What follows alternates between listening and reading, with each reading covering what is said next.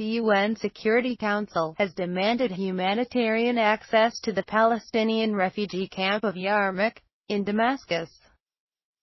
One UN official described the situation for the 18,000 refugees there as beyond inhumane.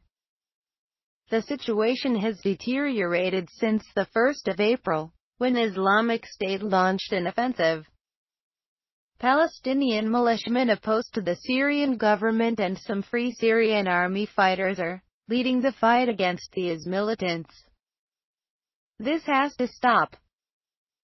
The chair of the 15-member Security Council, Jordan's Ambassador Dina Kawar, called for the protection of civilians, humanitarian access, and life-saving assistance. Delivering a report to the Council, Pierre Craenbel, of the Palestinian UNRWA